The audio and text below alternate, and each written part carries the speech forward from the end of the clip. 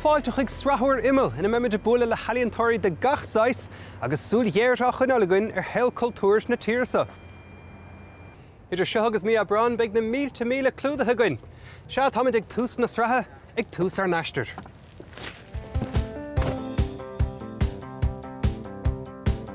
Bimid de muid ar bharige, bimid ar bhórte agus ar bhóirí ní na héireann, bimid de ngachaíon charan den tír agus a nocht, raim níos fuide géin a ríist.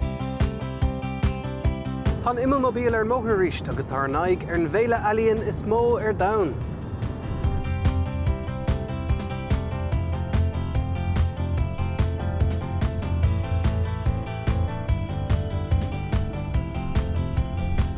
Se chuirde tá de tachuibh ó éile fringe chun éideann. Bhín thart ar 7,700 seo arsúil na bhíon 23,000 ealaíontóirs ar stáití ile na carachsa.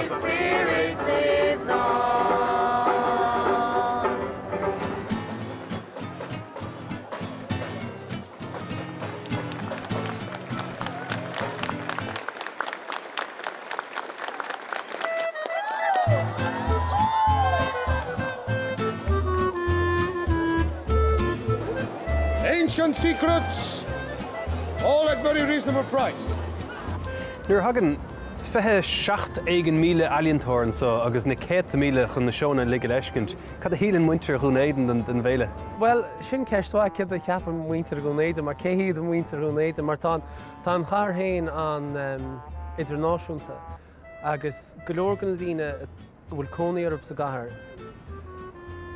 Bhí tá siad a gobar sna réimsí sin ar éanos, tá baint acu le ceangan na hallscoilní, nó tá baint acu le ceangan na harchan na móra, nó tá siad a gobar ggólachtaí fáiltethireachta, rudaí atá ag crí na bhéaltaí ar fad.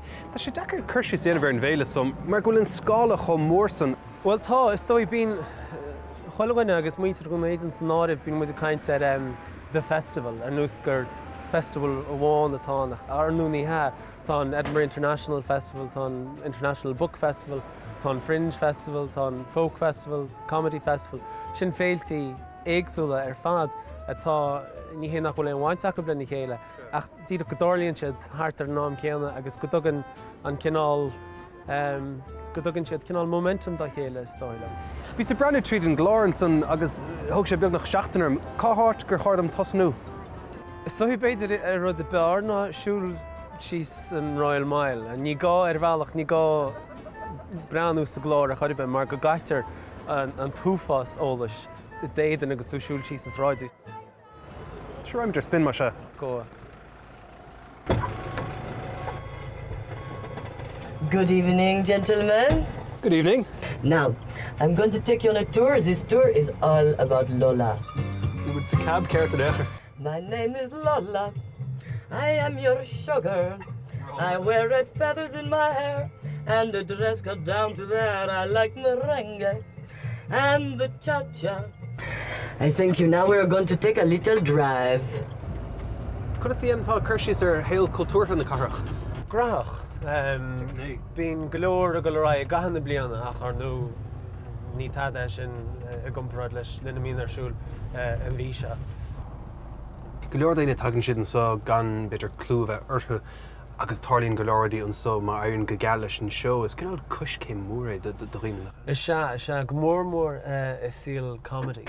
So cluiseann tú faoi golóir daoine a tháinig an segus atá tíochtan se le blianta. Daoine tá chomór le rá anis, daoine cosú le Andrew Maxwell, Jason Burns na daoine sin cluiseann tú. Níl se náid sin, rions go bhíontoch an bhíidir sin an drama bhí muoich ar na sráideanna le posters do go tain a gá scapa amach ar bhíine agus iad díonna seónaí siar an eisce sa gcuis go deochach daoine isteach breanúir na seónaí agus go grodís anam bhpéin. Ru tú riomh seód an tuairt sa hana? Ní rá. Tá sí a gléas a héanaiste gúd? Tá. Fair play te. Tá sé thar cían ach sé an cinál rud is dóilem ní romaig seo gon chinál seo go bailach ach sé an cinál rud a bhín tarsúil le linn na féile. Bhín netid... Féidir éilúáid, féidir? Ní léon éilúáid. Fiúnar léim tú staach an taxi. Ní fiú iarachtaíonna éilúáid, ní léon éilúáid. Caafar, catú ghlacha leis is dóilem agus tíadh mar deirlacht a bhéir le caitú, just roll with it. Hello there. I'm Geraldine. Where's Lola? Fantastic. Lola had to go and walk her dog, I'm sorry. She should have explained that to you. She thinks it's sort of, you know, some way of keeping her on the straight and narrow. But I would tell her, God is the only way you can be doing that. I thought Lola had an ocean for Padder here. Well, I could show you a much better time. But now, no, not that I'm, you know, I don't do that anymore. Look out, guys! Shake that thing! Wave those balls in the air, spin around like better stab. Slip me fight if we can jive. There's Geraldine's routine. Lift those puppies off the ground, swing those hips and shake them down. It's red, it's jam. It's Geraldine's routine. Well, thank you. Tahir Lehevian son. Shan, wow. Shouldn't Royal Mile and Shinnaba. Should then Royal Mile. Shouldn't Mahirian Mashad. Garmila Mad the Feather. All right, Tristan. Kimu. Slime folio.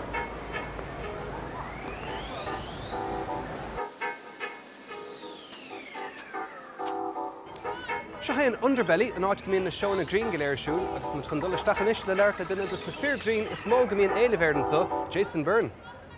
I will never be able to say this is not my kid, okay? On his first day of school, right, in September, he was standing in the hallway, right? Lovely little fellow, blonde hair, just all standing there. And he's in his uniform and he's so happy. He's never had a uniform. He's just standing there in his uniform. And he has like grey trousers on. He's got deep pockets and he's loving his deep pockets, right? And just before we leave to go to his first day of school, he looks at me, right? And he just goes, Dad. And I go, yeah? He goes, would you by any chance have a spare moustache? I know you do the circuit and the festivals and that. What's different about Edinburgh, do you think? Well, it's the length of it. I mean, the only other festival that's 4 weeks, like, is Melbourne Comedy Festival. But in Melbourne, you're in Australia. So you're a little bit excited and you're going, lovely, and you'll go to the beach. Here, there's an awful lot of press here. You know what I mean? There's loads of press and people watching you and all. But the good thing about, for me, is that I've been here so long, I have me fans, they come anyway. So the press don't really focus on me as hard as they used to. But for a lot of the new acts, a lot of the Irish new acts that are up here would be terrified of what everybody's going to say about them. There's a couple of comics coming here for the first time. They'll be fairly green, they'll be fairly nervous. What would you say to people who are trying to kind of get their name out there at this festival? Because it's so big. Don't come near this place till you can do an hour really easy. And I mean an hour as in like every bit of it is funny, not just the start and the end. You have to go straight through and have a solid hour and make sure the audience are crying, laughing at the whole hour. So don't come here if you're totally ready, or you'll just turn into a mess. I was going, I'm sorry, son, I beg your pardon, what? I'm really sorry, I don't have a spare moustache, I'm really sorry. I said, what do you want a spare moustache for? And he says this, right? I couldn't believe it. He just says this, he just looks at me and goes, well, when I go to school for the first time today, I want to walk across the schoolyard and I wanted all the kids to go, wow, who's that new kid with the moustache?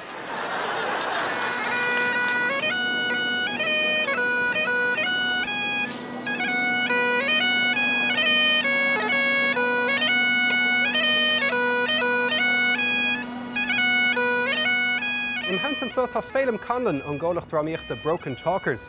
Tá show dá chuid ar siúil mar chud in Vela. Have I No Mouth is the show, Phelim, we'll talk about that in a second, but what does it feel like to show your work here at the biggest arts festival in the world? Well, it's an absolute privilege to be here. You know, the Edinburgh Fringe Festival is a huge platform for the work. How have the reviews been? Reviews have been good. I mean, it's a challenging show. I mean, the audience are very much a part of the piece. They're considered, they're not ignored. And the subject matter of the piece, it deals a lot with kind of dark subject matters, like particularly the death of my family members. So I think if you're not willing to be challenged as an audience member, it may not be your cup of tea. It was absolutely fine. I mean, the work that Gary and I at Broken Talkers make, we make work that is challenging, it is difficult. Tell me about Have I No Mouth? Have I No Mouth is a performance piece that stars myself and my mother. So we're on stage together, and we're joined on stage by a psychotherapist. That's Eric Keller. And the piece itself, I suppose, it's it looks at two huge events in my own life, which is the death of my brother and the death of my father. I was living in England when my dad died, and I got a phone call to say he passed away. He went in for an operation on a Thursday evening, and on a Friday morning I was told he was dead. I've been told Thursday evening the operation was a success. So, you know, we went through a really difficult time after my dad died, and looking for the truth. We knew that his death wasn't as easy as what we were told. So it was an 8-year fight for the truth. And really, it's only in the last 2 years as a family that we've actually been able to grieve. I mean, I couldn't have done this show maybe 5-6 years ago because we weren't ready to do it. Is it therapeutic for the audience? Is it therapeutic for you, or is this a difficult show to perform? Oh, it's a really difficult show to perform. I don't enjoy doing the show. It's very difficult for myself and my mother, but it is therapeutic. It's, I mean, the show is about healing and how people deal with tragedy and losing somebody that they love. It is a universal subject matter. It's obviously dealt in, I think, in a very Irish way. It's a lot of humour, dark humour, as we do very well. But it is that universal thing where we've all lost somebody, or unfortunately we will all lose somebody. I think when they come and see this show, I think it's difficult for them to sit there and not see actors on stage. So when they see a real son and mother, and they see a real psychotherapist, I think they kind of, wait, what the hell is this? What is this? I've just come from a show where I've just seen actors and plots and character arcs and all these things, and I come to this where I don't really know what's going on. So I think that experience is different for them, and I think that's something they actually enjoy. Finally, what do you think your dad would think of the show here at the biggest arts festival? Well, he'd be very proud. My dad was very supportive of all the things that I did. He's here. He's here. He's in Edinburgh. He's with us. So he's very much a part of the show. So he's very happy to be here.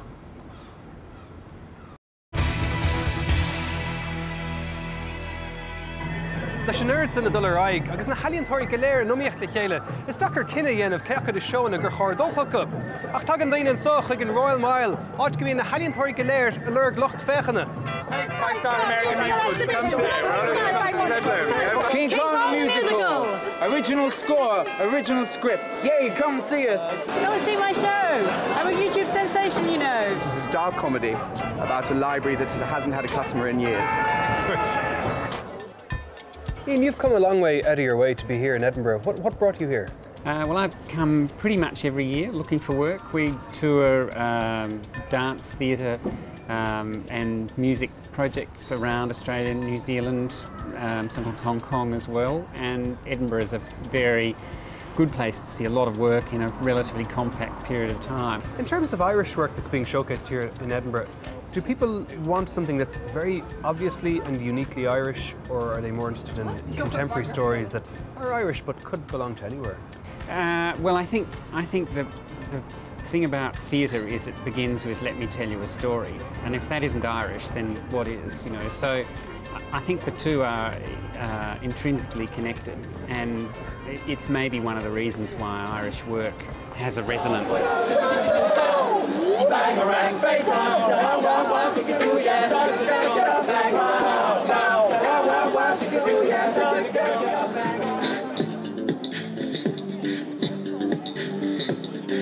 Well, bíonn neart rinker siúil chomamar chud in bhéile, agus tá dul isteach inis le pís eiscint dar teideal Softer Swells leis an rincóirt Aoife McAtammy. Pís atá chlár idirnáisiúnta phléin leis an gnéasúlacht dar teideal Unholy Trinity. Softer Swells is a solo, and it's exploring many different areas of memory. It was inspired by a poem actually originally, and it's a poem about love. When you picked it up to read it, it didn't matter if you started at the beginning, middle, or the end. It had this kind of circular quality that reminded me a lot of memories, because you can enter a memory anywhere at any time.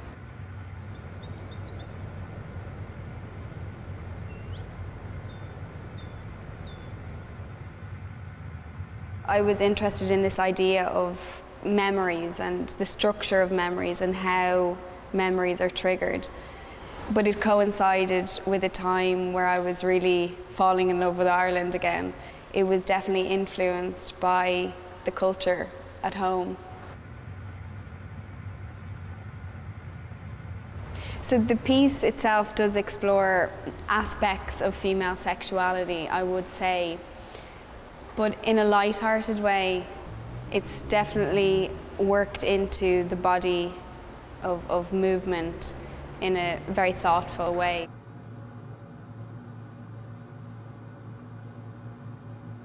I think sexuality is something in the air, it's an energy, and it's very personal. So the sexual aspect of the piece is really just a hint at sexuality in general.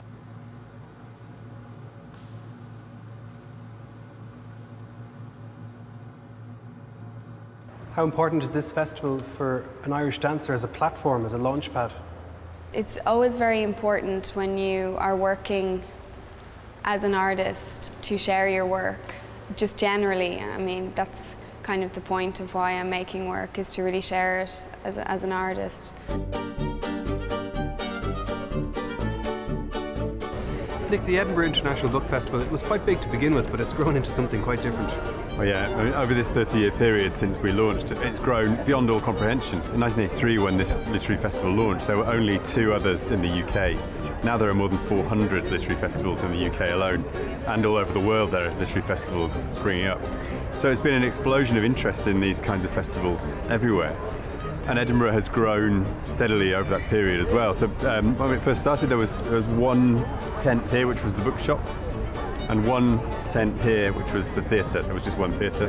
Now we have on this site 8 theatres of different sizes, with the biggest one here, which is 600-seater. We have 2 bookshops, we have 3 bars, and we have thousands of people who come here. So it's enormous, the difference. We're not about celebrity, we're about ideas.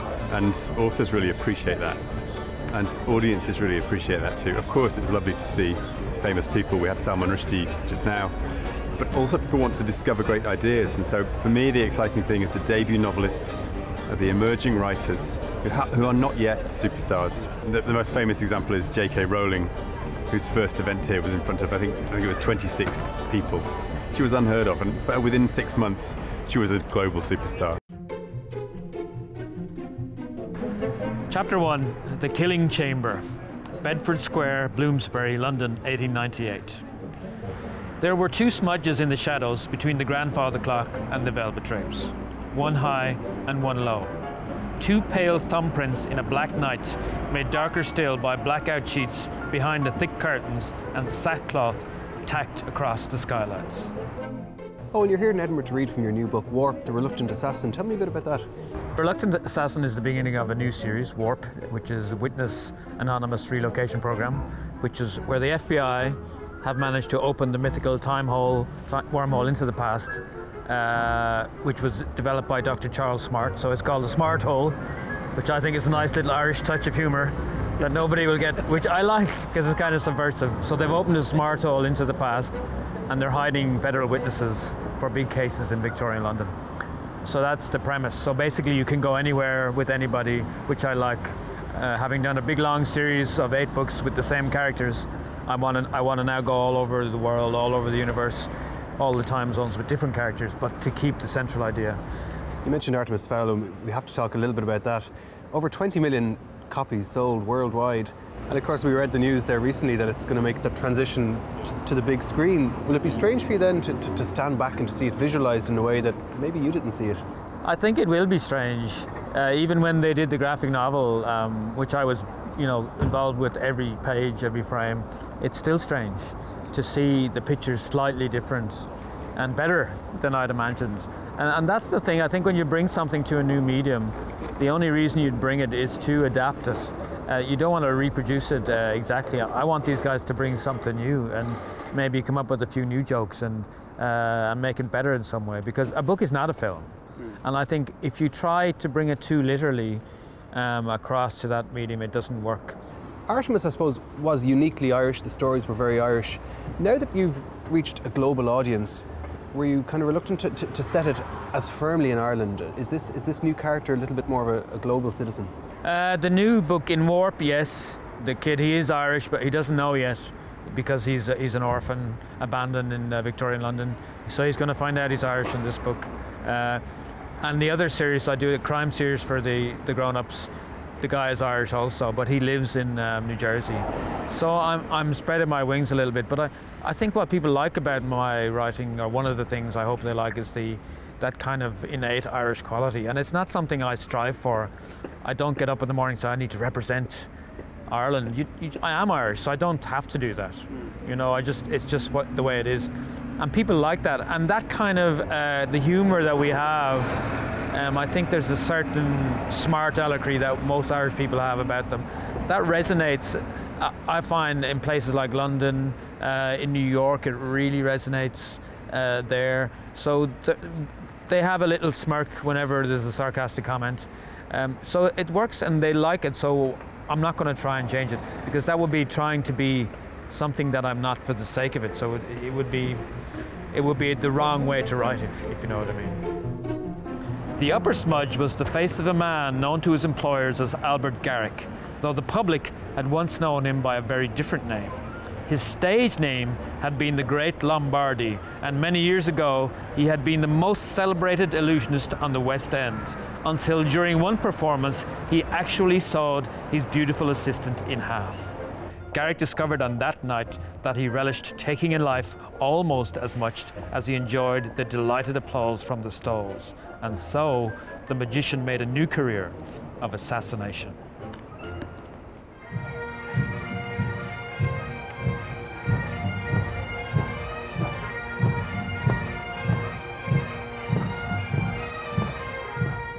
What are we witnessing behind us here at Edinburgh Castle? Well, we've got the Royal Edinburgh Military Tattoo is obviously the event. 90 minutes of extraordinary entertainment, I hope, both entertaining and inspiring.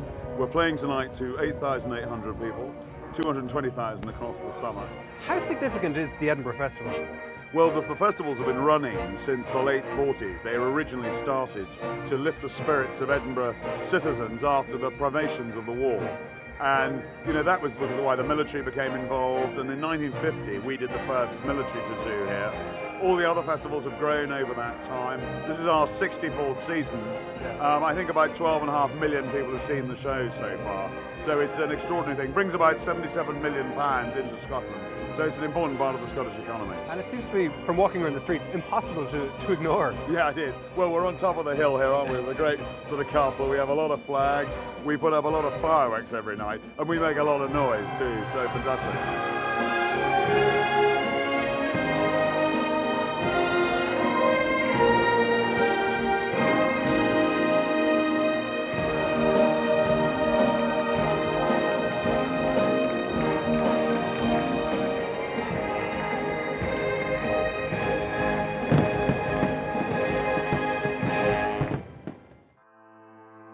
But how much the Valley Rish, agus hug alien turn the Herden, shacht gin the Gradam of Valilo, where the Healing come a bit shahans lean a bar of the Riavagun, how like failed to Hunaiden.